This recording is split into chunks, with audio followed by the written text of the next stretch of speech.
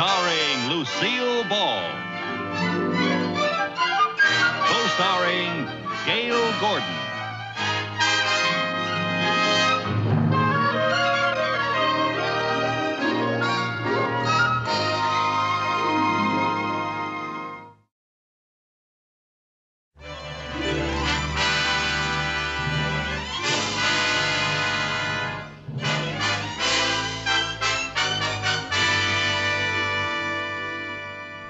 Now, Mrs. Winkler, I'm not the type of man to high-pressure anyone into making a hasty decision, but I'm sure you'd be more than satisfied if you give our bank a chance to handle your late husband's estate. Well, I appreciate your interest, Mr. Mooney, but I think I'd like a little longer to think it over. Of course.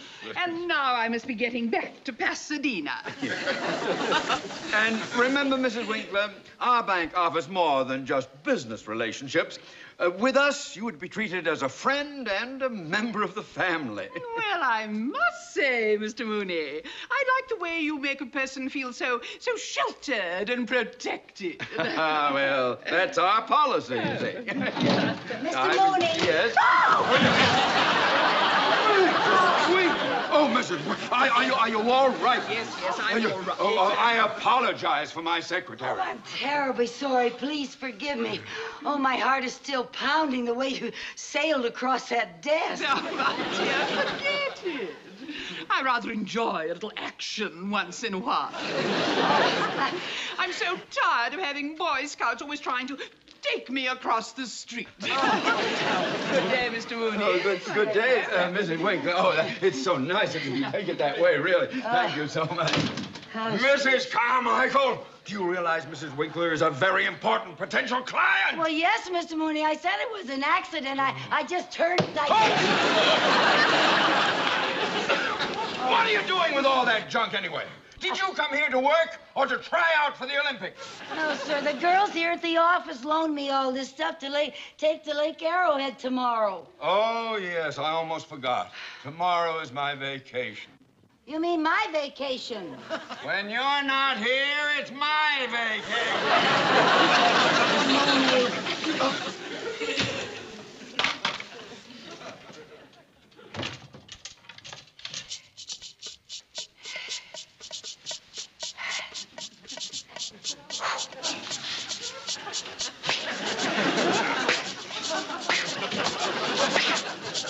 Who's winning?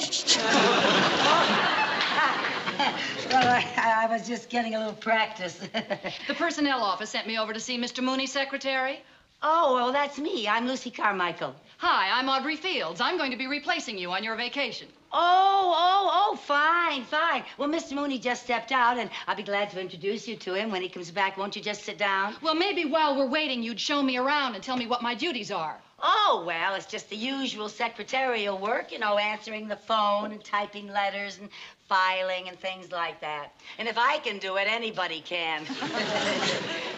Now, tell me about Mr. Mooney. Just what kind of a boss is your employer? Well, let me put it this way. He's more boss than employer. He yells a lot. Uh-oh, one of those, huh? Yeah. Well, I'm sure that a man like that can be handled with tact and diplomacy. Oh, well, that's just the way I handle Mr. Mooney. I have found that the best tact and diplomacy is just yell right back at him. Mrs. Carmichael! What do you want? Well, I'll tell you what I want. You're supposed to put addresses on letters before you take them to the mail room. Yes, sir. I'll be glad to help. Who's this? Oh, that's Miss Audrey Fields. She's going to replace me during my vacation. Oh, how do you do? How do you do, Mr. Mooney? Please, sit down. Thank you. Well, tell me, Miss Fields, have you had much experience in this sort of work? Oh, yes, sir. My last position was as private secretary to the president of the North Atlantic Trust Company. Oh, private secretary to the president. Well. Yes. You must have been with the company for quite some time. No, not really. Actually, when I started, the situation was rather similar to this one. I replaced a girl who went on her vacation, and Mr. Grant was so pleased with my work that he kept me on. Oh? Yeah. And by the time she got back, I had assumed so many of her responsibilities that they made her my secretary. My, isn't that interesting? Yes, very. Yeah. Well, now it will be a pleasure having someone with your experience around here to help us.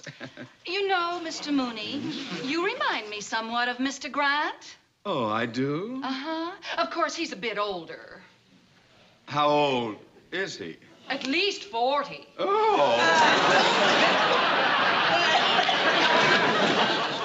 You know, Mr. Mooney, now that I see how young and attractive you really are, I'm really sort of surprised that this office is furnished so, conservatively. Conservatively? Oh, yes, Mr. Mooney. Now, for instance, these lamps. They're really terribly ordinary. Today, people are going in for fun patterns and lamps with a message. Lamps with a message. And now, let me see. The rug looks like it's in good shape. Maybe shampooing it would bring it back to life. It is a little dead, isn't it? And I think that we should move my desk just a little closer to yours. And then we'd still have plenty of room here in the middle for a nice informal arrangement, something cozy and warm, huh? How about a love seat with an incense burner? Hardly. Well, I like your suggestions very much, Miss Fields, very much indeed. Mrs. Carmichael. Yes, sir. Before you go to lunch, will you get in touch with an interior decorator? Yes, sir. Make sure we get someone very avant-garde and modern. Oui, madame.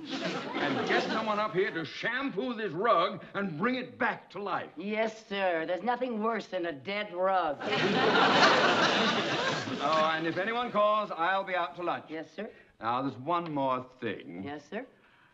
Are you interested in lunch, Miss Fields? With you? Yes.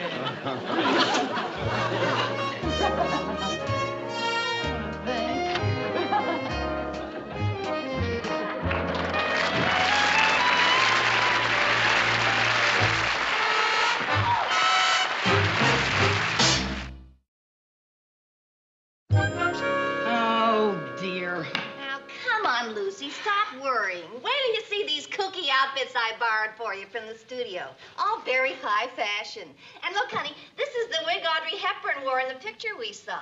You know, some nights you can be a brunette just for kicks. Well, Mary Jane, I appreciate all the trouble that you went to, but I just think I should call Lake Arrowhead and cancel my reservation.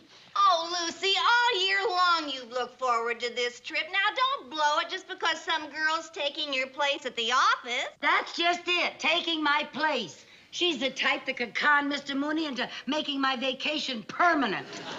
Mr. Mooney wouldn't allow a thing like that. Ha! I know you two have your differences, but Mr. Mooney's loyal. If he wasn't, he'd have hired a good secretary a long time ago. Well, you're a big help. Anyway, she's more than just a secretary. She's one of those tricky chicks. You know what she is? What? She's a one-woman Peyton place. Oh,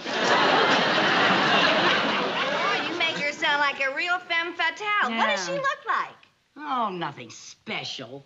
She's about the same age as me when I was younger. She's attractive, but not beautiful. Her figure's okay, but not wow, you know. Well, so what are you worried about? She's just a girl. I know, but she's so good at it. But, honey, Mr. Mooney's not going to be taken in by someone like that. He's a respectable married man. He's also at the dangerous age. He's past the dangerous age. That's worse. Men go from dangerous to desperate. Lucy, I tell you, you're just letting your imagination run wild now. Why don't you go up to Lake Arrowhead and stop worrying about your job? Look, I'm not just worrying about my job. I don't want to see Mr. Mooney led astray by some designing woman. Is there anything you can do about it? Well, I can stay around where I can keep an eye on them and see they don't get too cozy. Lucy, you're supposed to be on a vacation. You can't be seen hanging around the bank.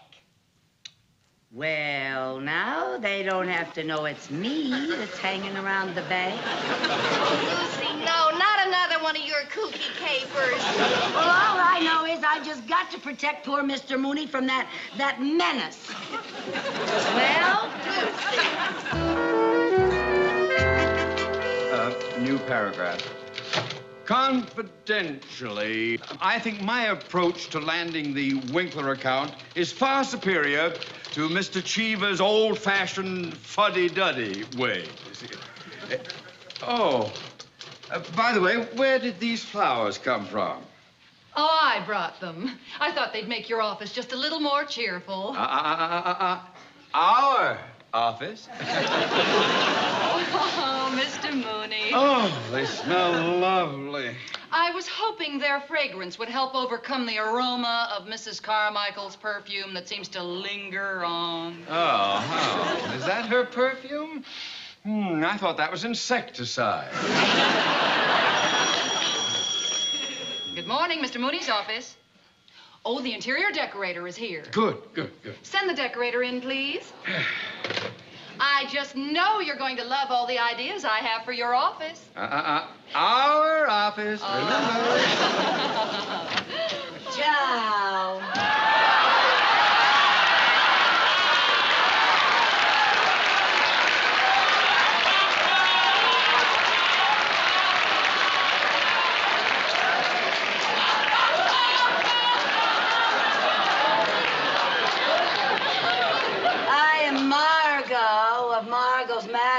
Mad interior. She has a mad exterior, too, if you ask me. Won't you come in? Thank you.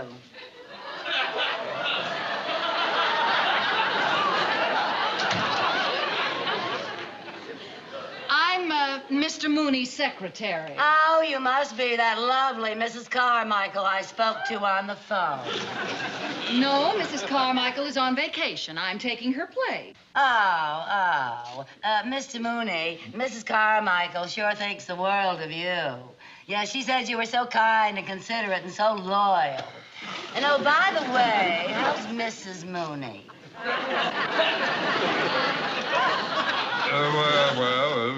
Fine. I'm glad to hear that. Would you mind if we got on with the decorating? Why not? Over here, I thought we should have some very bold masculine drapes. A pattern that would reflect Mr. Mooney's personality. Maybe something in an animal motif. How about something with a stripe down its back? Yes, stripes. Stripes are very in this season. Yes, they're way in. And over there... Where? There, we thought that we should have a very important painting. Like what? Something that art lovers can communicate with. No. Well, if it's communication you want, how about a Salvador Dali? Then when anyone comes through the door, they can say, "Hello, Dali." That's communication. Yes, well, we'll think about that. No. Now, over here, I would suggest that we put a nice, cozy little bar. A bar? Oh, yes, Mr. Mooney. Nowadays, more deals are made over a bar than over a desk. True. I'd like the bar to be made out of something unusual. Like what? Well, now, what do you have in distressed wood? Well, we have some walnut that looks a little worried. Or maybe you prefer melancholy mahogany. Or if you want something really distressed, we have some pecky cypress that's on the verge of suicide.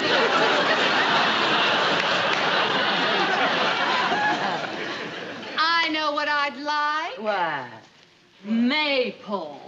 Oh, maple, good. With a beautiful blonde finish to go with your hair. Oh, aren't you sweet? And maybe a black base to go with the root.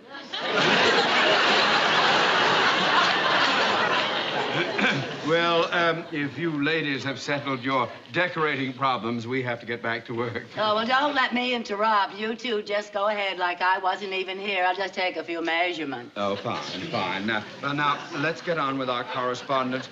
Would you read me the last paragraph of that memo I dictated? Yes, sir. Confidentially, Mr. Kavanaugh, I think my approach to landing the Winkler account is superior to Mr. Cheever's old-fashioned fuddy-duddy way. Fine. Now, that memo goes to Mr. Kavanaugh, and be sure that this one goes to Mr. Cheever. And don't get them mixed up, because if you do, I am in terrible trouble. Oh, I'll be very careful, Mr. Mooney. Perhaps Mrs. Carmichael could make that mistake, but I never could. One more thing. Are you interested in lunch, Miss Field? With you? Yes.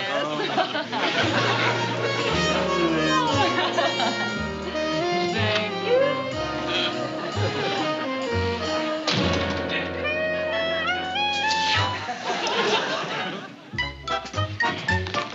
Perhaps Mrs. Carmichael could make that mistake, but I never could.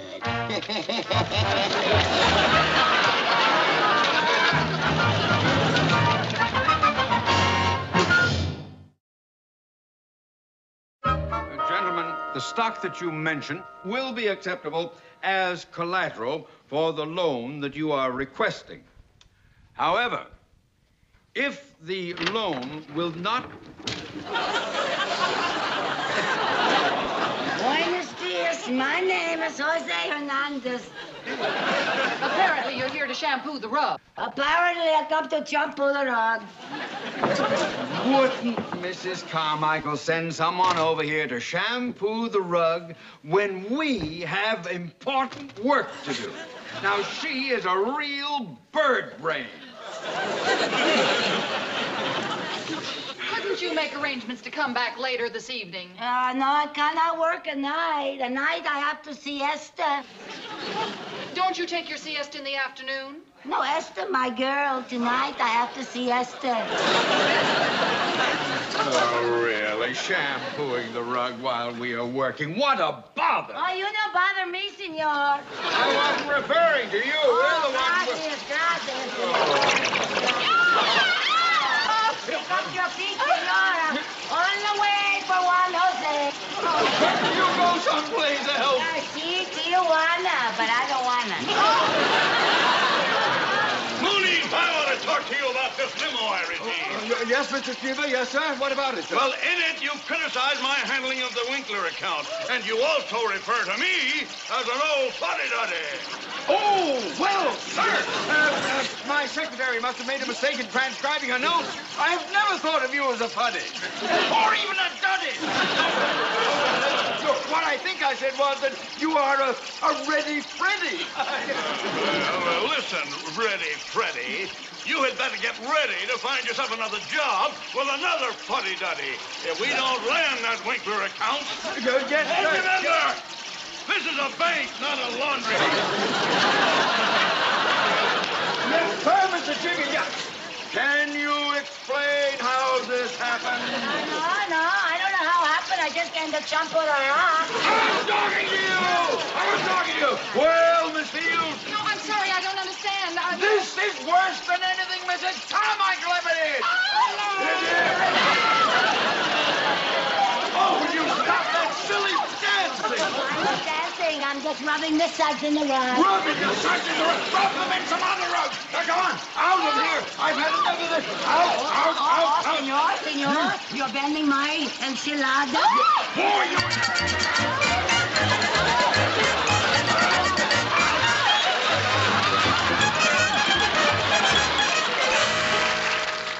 I'm sorry, Mr. Mooney. Mrs. Winkler still doesn't answer. Oh, well, keep trying. If she takes her account to a rival bank, I'll be looking for another job. Oh, I don't know. Good morning, Mr. Mooney. Good morning, Mrs. Winkler. Oh, how nice to see you. Won't you sit down? Oh, We've been trying to get you on the phone all morning. Oh, have you really? Well, I was visiting some friends at Lake Arrowhead. Oh, and while I was there, I ran into that adorable secretary of yours, Mrs. Carmichael. What a dear, dear girl. Oh, well, that's very generous of you to say that after the way she sprawled you across this desk. Oh, think nothing of it. She's just a spirited young thing. I was the same way when I was younger. My. This office seems so dead and empty without her. Oh, my, you are fond of her. Well, she's my kind of people. I like doing business with my kind of people. Doing business? Yeah. Well, now, I can arrange to have the papers all drawn up for your signature tomorrow. Oh, will Mrs. Carmichael be back tomorrow? Oh, I'm afraid not. Oh, well, why don't you have Mrs. Carmichael call me when she gets back from her vacation, and we'll settle things then. Whatever you say, Mrs. Winkler. Whatever you say, of course.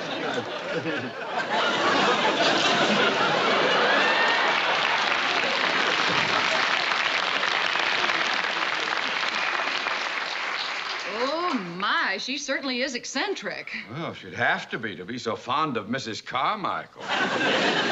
Oh, she's also very forgetful. Here's her handkerchief. Now, I wonder why she insists on Mrs. Carmichael being here before she'll do business with us. Now, she went to Arrowhead, and she... I am beginning to smell a rat. I am beginning to smell the rat's perfume. Now, look at these initials, L.C. Lucille Carmichael! Now, what in the world could she be up to? Why, she's here to spy on us. Well, why would she want to do a thing like that? She's jealous of me. Jealous? Well, as a woman, she's aware of the great admiration that I have for you, Mr. Mooney. Now, what was it you said they used to call you in college? Speedy. Speedy.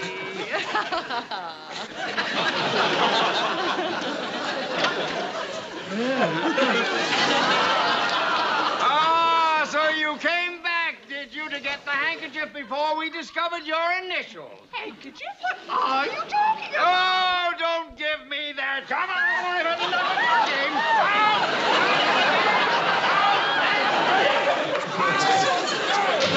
Mr. Mooney. Oh, you don't know what you just did.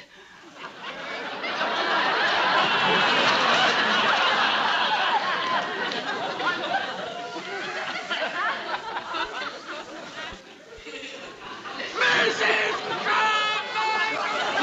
You realize what you have made me do? Yes, I'm sorry, Mr. Sorry? I not only threw out an important client, I have thrown my entire career out! Oh, Mr. Cheever. Yes, sir. Mrs. Winkler was just in my office. Oh. I don't know what you said to her, but congratulations. Congratulations. Yes! She wants you to handle her account personally. She says you're the independent, no-nonsense type. She likes your spirit. Says you remind her of her late husband. Splendid, my boy. Splendid!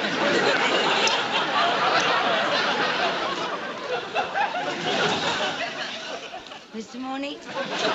See, I'm lucky for you. Well, it's lucky for you that things turned out the way they did. Yes, sir. Where are you going, Miss Fields? To Arrowhead. I've had enough of this kooky joint. Speedy.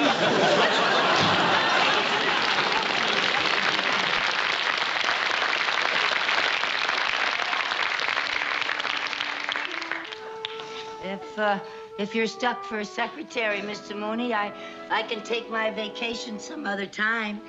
That is, if you still want me to work for you. Well, there's one thing I have to get settled first. What's that, sir? Are you interested in lunch, Mrs. Carmichael? With you, yes.